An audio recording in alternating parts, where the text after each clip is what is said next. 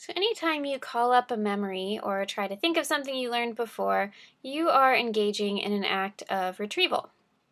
And successful retrieval can depend on your ability to use the cues that are present around you and recognize the association between cues present at encoding and cues present at retrieval. The best types of cues are the associations that form when you're initially encoding, and sometimes you might not even be aware of these things.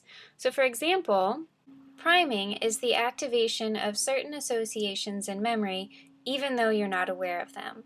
For instance, if you were to read a story about rabbits and you saw that word over and over, then if I were to pronounce the word hare later on, you would probably write down hare, H-A-R-E, meaning rabbit, instead of hair, H-A-I-R. The reason being that your memory of rabbit, even though you're not consciously thinking about this story, would prime you or prepare your brain to associate the rabbit definition of hare rather than any other association that might come up from that sound. Another type of retrieval cue involves the context.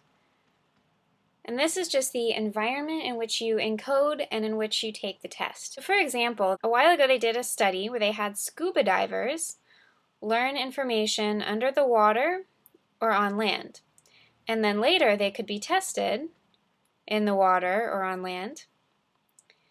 And people who learned and were tested in the same place scored better than if they learned in one location and were tested in another.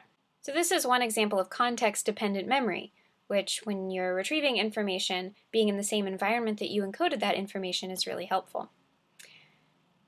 However, that's not always the case. If you know it's not going to be possible to, say, study in the same room that you take the test in, what you can do is study in multiple places.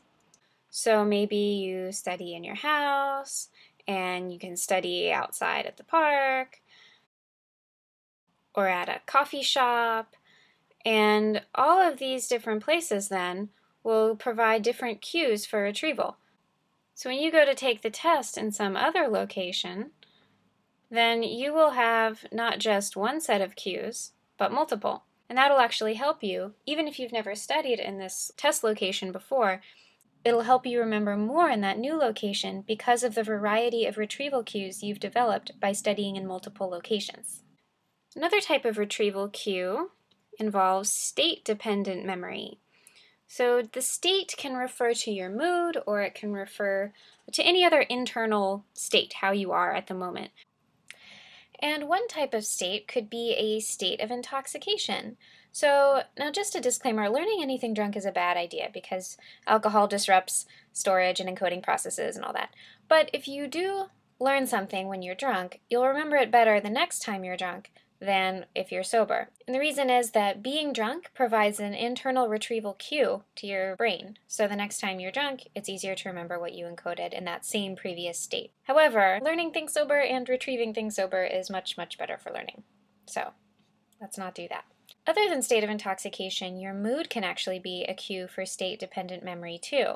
So for example, when you're sad or angry, you're more likely to remember other times that you've been sad or angry, and you're more likely to think of other things that make you upset. Now this can be one reason that depression can be such a terrible cycle, because when you're already depressed and feeling down, you're more likely to think of other reasons to be down and more likely to think of other times when you've been depressed. By the same token, however, when you're happy, you're more likely to think of other times that you've been happy, or more likely to interpret other events in a happy light, in a positive light. And you're more likely to remember things that you first encoded when you were in that same mood. And you can see this in advertisements. They'll associate a certain product with a certain mood, and so the next time you see that product, it's more likely to be a retrieval cue for a happy mood, and then you're more likely to buy it.